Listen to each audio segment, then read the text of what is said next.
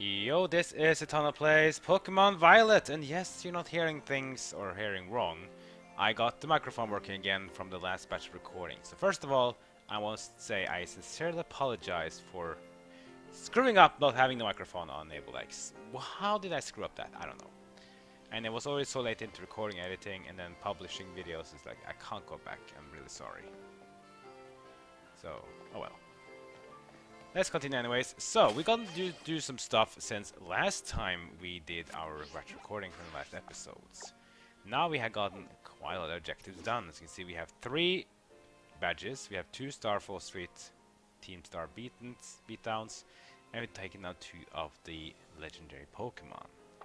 And we're gonna keep on doing that very soon, but we haven't been to school for a while.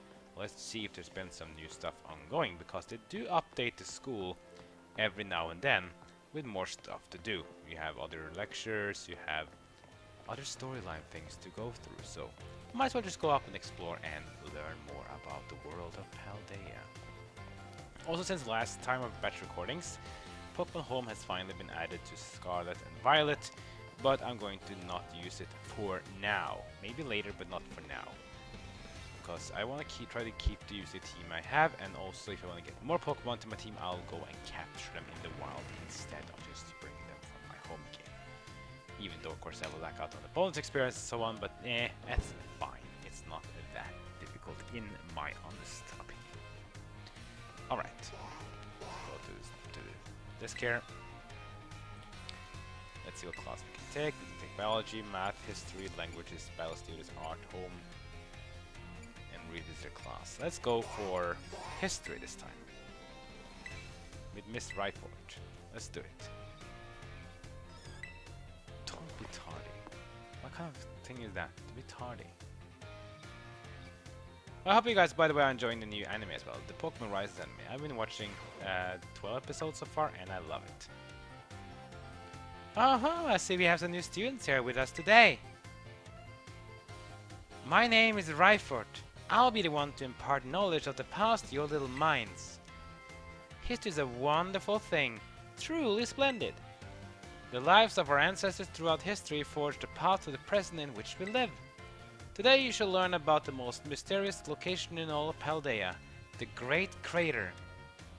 As you're all aware, a massive crater known as the Great Crater of Paldea exists in the heart of our region.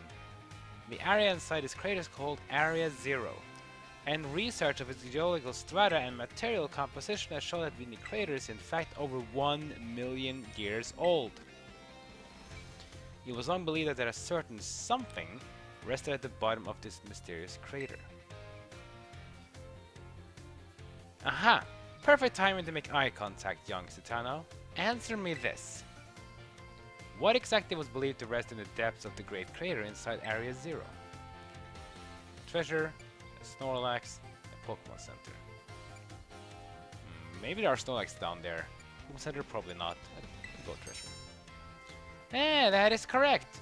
You're a surprisingly clever one, aren't you? I see you did your homework prior to coming to my class. That's right. Some believe that a treasure more valuable than anything else in this world rested in the depths of the Great Crater. So much for dreams of treasure hunting, though, as a lab has been built in with those very same depths. Oh, and before I forget, you would all do well to remember that the Great Crater and Area Zero are both off-limits to all but those who have official business there. Not dare entertain the foolish notions of gallivanting off to Area Zero in search of riches. It is no place for children dreaming of treasure and adventure. Besides, if it were at all possible to investigate the area, I would surely be the first to do so. Oh, is that the time already? I must have gotten swept up in filling your minds with knowledge. This ends today's lesson. We unravel more of the history's enigmas together next time. Oh, Area Zero is a mysterious place, eh? Oh, don't worry. If this is a place that we're gonna explore for adventure, we will. We will be going there much, much later. I mean, history class is interesting. Let's do one more. I like that there's no time schedule in this one. You can just do classes whenever you want, and they have to wait for you, or something like that. Always some time paradoxes around to make sure you can attend the classes. Greetings, my little students. Whatever did you think yesterday, now it's a part of a history. Today we'll continue to unravel the marvels that history has presented to us. About 2,000 years ago, this region came under rule of the Paldean Empire. Historical accounts describe the Paldean Emperor as being quite the dictator. This emperor also zealously believed the legend of the treasure that rests deep within Area Zero. I must mention that the civilizations of our ancestors were not as developed as ours is today. People back then were far more likely to believe in mysterious legends, magic, and beings beyond human comprehension. In an attempt to gain the power to stand against Paldea's neighboring countries, the Emperor sent people in droves to join the hunt for fabled treasures of Area Zero. Ah, perfect time to make eye contact, young Citano. Answer me this. Approximately how many years ago was it that the Paldean Empire began to rule this region? Is it 2000? Yeah. Oh, by the way, if you see the images behind on her blackboard, yeah. If you've been playing Pokemon Legends Arceus, that character, professor behind there, is indeed one of them. The Pokeball is also used there, so yeah, it sort of shows that Legends were indeed in the past. But that was on Paldea though, that was in the Sinnoh region of old. Interesting. The answer is about 2,000 years ago. That is when the great area of exploration began. However, it is said that not a single adventurer sent out by the Emperor ever reached the depths of Area Zero. Was it the punishing journey itself that barred the way? Or perhaps some unknown creature? The resounding failure of this great era of exploration is almost certainly heightened the air of mystery of surrounding the crater. Oh, why would I not give to explore Area Zero in this untouched state at a time? I suppose I can only hope for the swift invention of a time machine. Probably, we'll see. I like this history thing. At least we get some more information about Paldea and about the regions around it. We can do one more lesson, and maybe we can try some other lesson too while we are here. Let's go for lesson number 3 with Miss Ryford. More history lessons about Paldea and the areas of Pokémon Scarlet and Violet. Let's see what we learned this time. Greetings, my little students. Whatever we did yesterday is now a part of history. Today we continue to unravel the marvels that history has presented to us. As you should remember from our last class, Area Zero's great era of exploration began about 2,000 years ago. This era lasted for approximately 1,000 years. Not a single soul was able to venture all the way to the deepest reaches of Area Zero. Having poured much of its human and financial resources into exploration of Area Zero for so long, the Paldean Empire fell into decline. 200 years later, or 800 years ago, the Empire and surrounding nations united into one entity. This was the formation of Paldea as we know it today. Ah yes, this very academy where you're now filling your young mind with knowledge was also the apparent established at this time.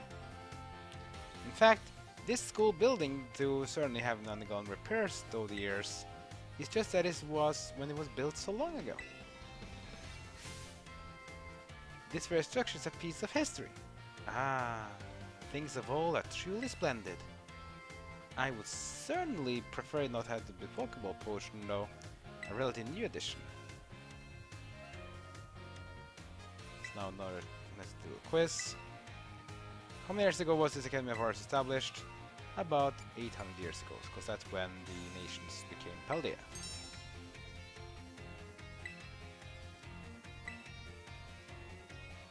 This academy was constructed exactly 805 years ago, to be precise. In other words, your academy here is 805 years old. At the time, it offered state-of-the-art facilities and unique innovations curriculum, as such people used to say. Those seeking knowledge need to look no further than the grapes of Paldea. That's right, they were referring to Uva Academy. It is said that this proverb of sort was even used outside of the Paldea region.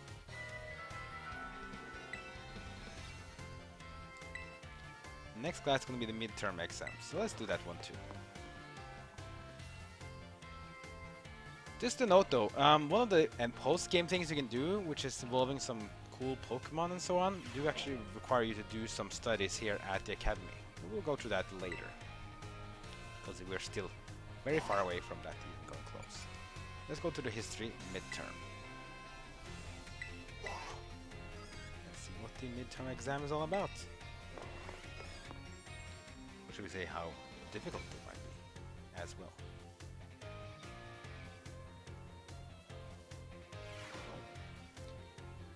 Greetings, fellow students. It is now time for our midterm examination. Summon your historical knowledge from the dark recesses of your minds and answer these questions. What is the name of the geological formation in the center of the Paldea region? Is it A, the great crater Paldea, B, the center of Paldea, or C, the Paldean valley floor? The answer, of course, is A, the great crater Paldea. What was long believed to rest in the depths of Area Zero? A mysterious Pokémon, B, a school, or C, treasure. Now, I was really tempted to say A because maybe the treasure is a Pokémon, but we haven't really been told exactly what it is. Treasure is probably the more easy to describe of what it could be at the bottom. How many years ago did the Paldean Empire begin to rule this region? Approximately 1,000 years ago, approximately 2,000 years ago, or approximately 3,000 years ago? The answer was 2,000. How many years ago was this academy built? 805 years ago, 806 years ago, or 807 years ago? The answer is A. Those seeking what? Need to look no further than the grapes of Paldea. Was it power, courage, or knowledge? Actually, I don't really remember what this one. I think it is knowledge. We'll see. The last question was a freebie. Even the least capable of you should have padded your score there. I sincerely hope you did anyway. Alright, so that's the end of the examination. Let's go check the front desk and see how well we did. Did we do well? Did we fail? Or did we pass? Did we do perfect? The results are: we need to get 3 questions correct to pass the midterm exam and 4 questions correct to pass the final exam. I got 5 out of 5, so it was indeed knowledge. Perfect score! Nice! So because we passed the exam, we go to get a little reward.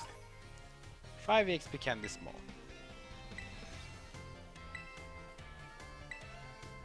So once you're done the class, you can then maybe do some more. No, so now you can see that the history class is no longer here. But we can get to do more though, because this was just the first part of the class. So later on, as we do more objectives, you can get to more history classes to get more deeper knowledge and even harder questions and so on. So, yeah.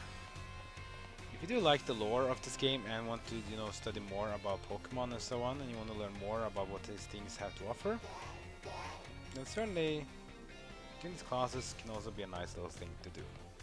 Do want something else than battling and traveling and etc, etc, etc. We will return here after we've done some more objectives and try to do one more of the other classes, like languages, home, EC, or other cool studies. Maybe even battle studies, which will also be important. Alright, so now that we've done through class and done some stuff, let's see. This is the team we have right now: Azumarill, Knucklestack, Clodsire, Pomo, Flamigo, and Crocolore.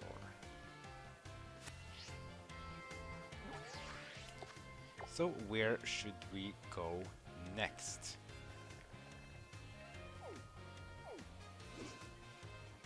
So let's see. We have gotten 7 objectives done. We still have 11 more to go. I think I'm going to go back to the east region again, because now we've done the lower part here. Maybe time to do the upper part here, and there is an objective you can do actually rather quickly. It's sort of... I don't think it's hard. It's fine. Yeah, we're going to do a bit of a zigzag right now. So our next objective is actually going to be another Titan. So we have 2 ways to get there. We can either go to Or we actually have to go first. We have to go here, of course. We haven't been to Sapa Pico yet, but we could go through here. We're gonna go here anyways. So next objective is gonna go around here. The Titan, Lurking Steel Titan will be the next thing we're gonna do. After that, we could go for another Team Star badge, but I do think I'm going to hold on to fighting him first, because the school of Zigzag. We also have this guy here, Kofu, the Cascarafa gym leader. I think we should be able to take him on after we've done that Titan. Then we're gonna go back and fight off against this guy, and then we also have another gym here. So yeah, 4th and 5th gym, 1 Team Star and 1 Legends Titan to face. And then we have some more stuff after that. I think that's going to be probably the best way to do it for now. That means, for our next objective, we need to fly back to Levincia, where we got our 3rd gym badge. So Steel Pokemon is going to be the one we're going to face, because it said Lurking Steel Titan. Steel is one of the 5 types that represents the Titans. Steel, you know, have a lot of resistances, but they also have some weaknesses. They're weak to fighting, they're weak to ground, they're weak to fire, for example. So if you have one of those Pokemon, you should define. And we do have multiple of these. Anyway, that's going to be the end of this episode. Next episode, we're going to go for another Titan. Then we're going to go to the west side to fight a gym leader, back to east side for a Team Star base, then back to west side for another gym badge. After that, we will have to wait and see what we'll do, because it might be a little back and forth change again of what we're going to do on our journey. So stay put, guys. It's going to be fun. Very fun. Like, comment, and subscribe. Follow me on social media, and that's it for now.